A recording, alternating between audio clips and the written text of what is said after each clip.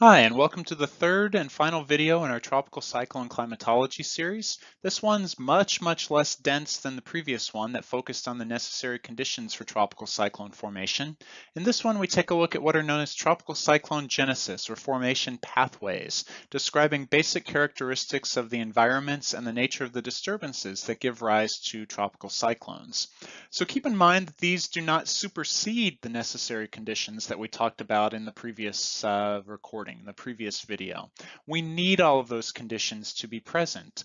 But in this fashion here, through these genesis pathways, we look at similarities between characteristics of the environments in which those necessary conditions need to be met in order for a tropical cyclone to ultimately form. So we define these genesis pathways on a two-dimensional phase space, where we have the x-axis here referencing the quasi-geostrophic forcing for ascent magnitude. That's very jargony, and especially those of you who have not gotten into synoptic and dynamic meteorology may not know exactly what I mean by that. What I mean here is forcing from mid-latitude features or mid-latitude-like features. When you have a trough of low pressure that forces air to rise out ahead of it, or when you have a frontal boundary over which air ascends. That's what I mean by these quasi-geostrophic forcings for ascent. On the y-axis here, we have a metric that's related to the magnitude of the large-scale horizontal temperature gradient. We know that in the tropics, the temperature change is small, the temperature gradient is weak. But in the mid-latitudes, especially when you're dealing with fronts, you have much larger gradients of temperature. Temperature changes in a horizontal direction. You can, in some cases, see large gradients within the tropics in the form of, for instance, land to sea contrasts, like with the Sahara Desert to the cold waters of the Atlantic Ocean. You can get a very large horizontal temperature gradient that way. But otherwise, in general, the tropics are associated with smaller horizontal temperature gradients. Within this two-dimensional phase space, we can define 6 categories, one of which was removed in a later update to this here, so we'll focus primarily on the other 5. Here on the left side of the x-axis, where you have weak mid-latitude type forcing for rising motion. So in other words, any rising motion that you have is going to be isolated to a given disturbance, like with air converging in at low levels that we know through continuity must then ascend. We have this non-baroclinic and then low-level baroclinic here, where baroclinic is just a term that represents the magnitude of the horizontal temperature gradient. If it's non-baroclinic, that temperature gradient is small to non-existent. If it's low-level baroclinic, what we're referring to is a larger horizontal temperature gradient at low levels near the surface. And so it makes sense that non-baroclinic is lower on the y-axis here than is low-level baroclinic. And we'll keep in mind that this low-level baroclinic is primarily found near to land in association with those land-sea temperature contrasts. So these two are our primarily tropical modes of tropical cyclone formation. But then as we move to the far end of the x-axis, as you get to larger mid-latitude-like forcing for rising motion, we get 3 additional categories here, distinguished by the magnitude of their low-level temperature gradients. We have weak low-level temperature gradients here for trough-induced. This is when you get a cutoff area of low pressure in the middle to upper troposphere over warm ocean waters in the subtropics. And over some period of time, convection helps to change the structure of that feature into something more like a tropical cyclone. But it's a non-frontal cyclone to begin with that becomes a tropical cyclone over time. Whereas as you increase the magnitude of that low-level temperature gradient, you get to this weak and strong TT, or tropical transition. This is something that starts as a non-tropical or frontal cyclone with weak to large horizontal temperature gradients, so varying degrees of how strong those fronts are at the initial point in this formation process. And over some period of time, those cyclones become cut off from the mid-latitude flow over relatively warm tropical to subtropical waters, and over time, surface heating and thunderstorm activity help to transform that structure from that frontal mid-latitude-like cyclone to a non-frontal tropical-like cyclone. So these three here on the right are primarily our mid-latitude influenced ways of getting a tropical cyclone, and the two here on the left are our tropical ways of getting a tropical cyclone. They all rely on convective activity in the presence of strong surface enthalpy fluxes, heat and moisture transport from the ocean to the air above, but they differ in terms of how you get that initial precursor disturbance, and to some extent in this idea of forcing for ascent, how you get convection to be supported. How much of it is conditional instability versus how much of it is forcible lifting from some feature, like a trough, for instance. So in terms of a pathway climatology, how do tropical cyclones ultimately form within each basin? So we have the 6 major basins of the world: North Pacific, West Pacific, or North Atlantic, West Pacific, South and North Indian, and East Pacific basins. On the x-axis here, we have the percentage of total developments within that basin, 0 up to 80%. And for all but the North Atlantic here in purple, you have 60 to 80 or more % of tropical cyclone developments along this non-baroclinic pathway, that purely tropical from the ITCZ, from the monsoon trough mode of development. In the North Atlantic, it's only about 40% from African easterly waves predominantly.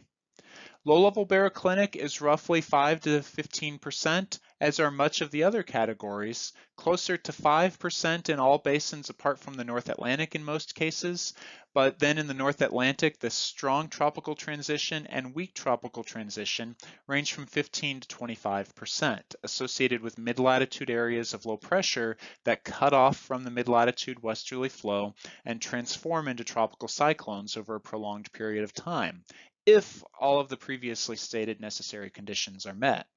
You'll note that the North Indian Ocean also has a relatively high bar for weak tropical transition at about 20%.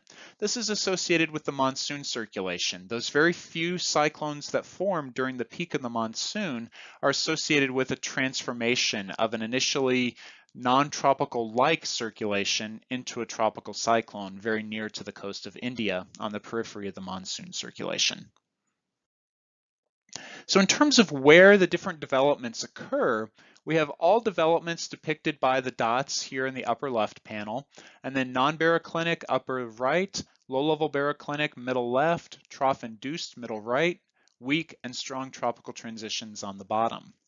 Note that the non-baroclinic and the all-TC developments overlap pretty closely to each other, as you might expect. But if we focus on the Atlantic here, note that there's practically none, apart from this one right here, north of 30 north, whereas you see quite a few dots, especially these colored ones here, in the all-TC development category.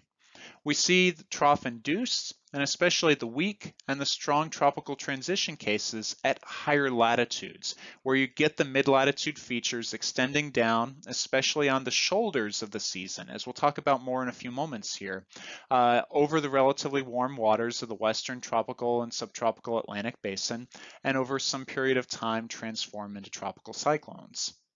The low-level baroclinic cases are almost all near land. Contrast between the Australian deserts and the tropical waters south of the maritime continent. The Mexican deserts and plateau relative to the eastern North Pacific. The Saharan desert relative to the eastern North Atlantic basin. So again, these are all related to low-level land-sea temperature contrasts and not to fronts. That's why we classify them as a tropical mode of development. So that and non-baroclinic tend to be closer to the equator. Trough-induced and the TT tropical transition categories tend to be at higher latitudes, in the subtropics to even mid-latitudes. So we can then focus on the Atlantic basin, and we'll focus on panels A and B at top for our tropical cases, and D through F for our non-tropical cases here as well. And these show the tracks. And the non-baroclinic and low-level baroclinic are the climatological move west-northwest, turn northward, and then turn eastward at higher latitudes. We see that for low-level baroclinic as well. Whereas trough-induced weak and strong tropical transition, the lines for each of these all start at higher latitudes, and they predominantly move northward and eastward. You don't have very long lines here directed from east to west at low latitudes.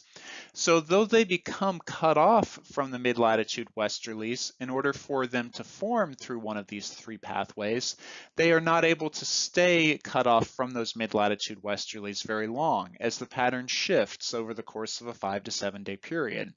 So in the first few days of that period, they cut off, transform their structure, and become a tropical cyclone in some selected instances.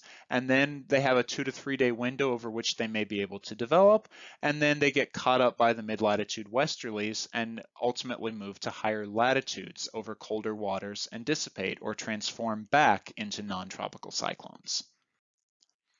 We can look at this not just in terms of their lines of their tracks, but a density, a shading to highlight the areas where you get the most overlap of those lines. The non-baroclinic extend from the tropical Atlantic and northwestern Caribbean Sea toward the north and west. The low-level baroclinic extends off of the coast of Africa, where we saw most of those storms originating, to the west-northwest toward land, toward North America. Whereas the trough-induced, weak and strong tropical transition, their maxima are all close to North America, the Gulf of Mexico and near Florida for the trough-induced and weak tropical transition cases, out over the open waters of the North Atlantic for the strong tropical transition cases.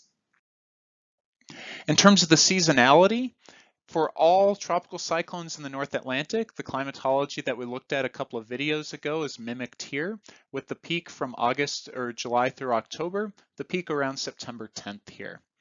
We see that each of the different pathways has a similar overall structure with a peak toward the middle of the season, but it's more sharply peaked for the non-baroclinic and low-level baroclinic cases, and it's more spread out for the trough-induced and especially the weak and the strong tropical transition development cases.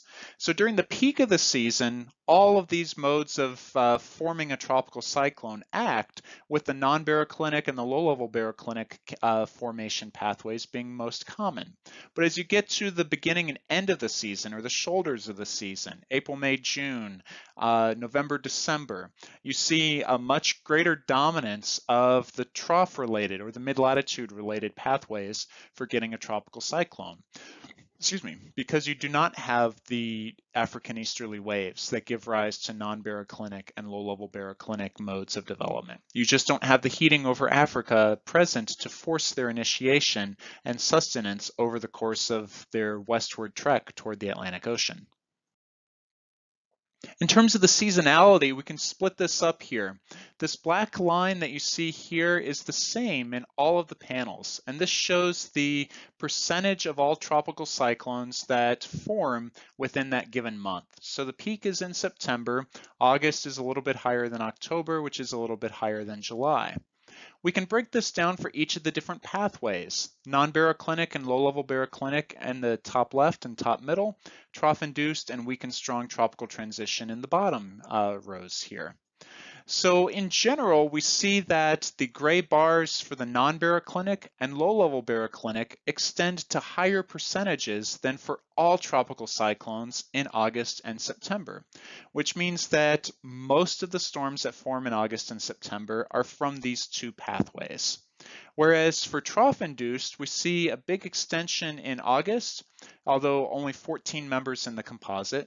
And for weak and strong tropical transition, note how they peak above the black lines early and late in the season for the weak and strong tropical transition respectively, and they are below the black lines in August, September, October for weak, and June through September for strong tropical transition. So these categories move off of the center of the season toward the edge of the season in a relative basis. You still have fewer storms overall at those times of year, but when you do get a storm, it's much more likely that it's going to be from one of those alternative pathways than it is from a non-baroclinic or a low-level baroclinic pathway. Finally, we look at the difference in lifetime maximum intensity depending on the origin of these features. So for non-baroclinic in the upper left and low-level baroclinic here in the upper middle, note how this black line is just like we saw on the previous slide. It represents the lifetime maximum intensity frequency for all tropical cyclones. You're below that black line at a lot of these lower intensities, especially here for the low-level baroclinic, and you're above it at these higher intensities, 80 to 100 knots or greater.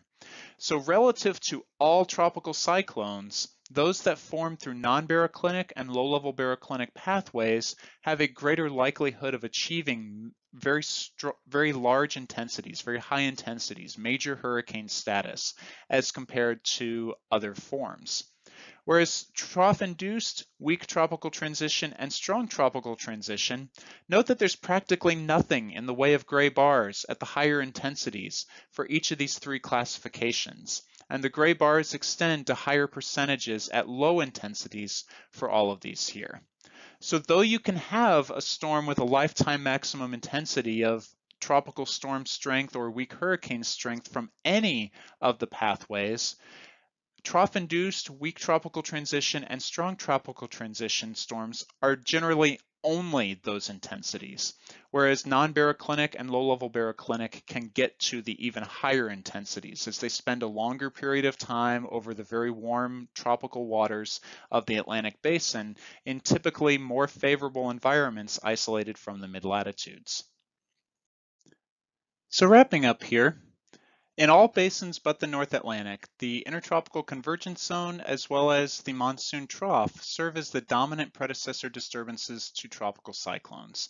Most commonly, you're going to see these features originating in the tropics and then moving toward the west and toward the subtropics as you go forward in time. However, in the North Atlantic, mid-latitude features more commonly serve as these predecessor disturbances, whether that be through the trough-induced or the weaker strong tropical transition composites that we described. However, there are very clear distinctions between those composites as well as the low-level baroclinic and non-baroclinic cases. Though unfortunately it's getting a little bit cut off here, those mid-latitude related predecessor disturbances are typically found at higher latitudes, owing to the fact that they get cut off from mid-latitude features, which start out at high latitudes, so they don't extend all the way down toward the equator. And because they're typically found at higher latitudes, they last shorter periods of time before they get caught up again by the mid-latitude flow. And because they have less time to develop and are typically in less favorable environments closer to the mid-latitudes, they typically have lower lifetime maximum intensities. So this wraps up our discussion of tropical cyclone climatology. We've chewed off a lot here, looking at where storms form and what a storm actually is, and general attributes about how they move, where they track, how fast their wind speeds ultimately get, things of that nature, followed by a comprehensive discussion of the necessary conditions, the what, and especially the why of those conditions for tropical cyclone formation, and now putting those into a context here of the precursor disturbances and related environmental attributes that then give rise to tropical cyclones.